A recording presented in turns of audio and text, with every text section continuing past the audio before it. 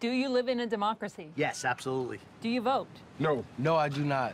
If there's one issue you think is undermining our democracy, what is it? Great question.